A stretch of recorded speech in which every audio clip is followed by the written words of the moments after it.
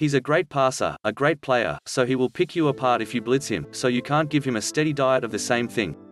We talk about it all season, just trying to keep guys off balance because any great player, they are going to be able to adjust. They probably have pretty much seen everything you can throw at them. We just got to keep him as off-balanced as possible. Unfortunately for Lou and the Clippers, Doncic didn't have to walk a tightrope in Game 1.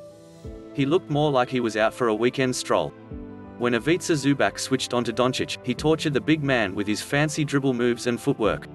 When Patrick Beverley tried to pressure Doncic, he bullied the smaller guard in the post. Paul George, Kawhi Leonard and Marcus Morris? Go ahead and grab a ticket. Luka will be with you in a moment.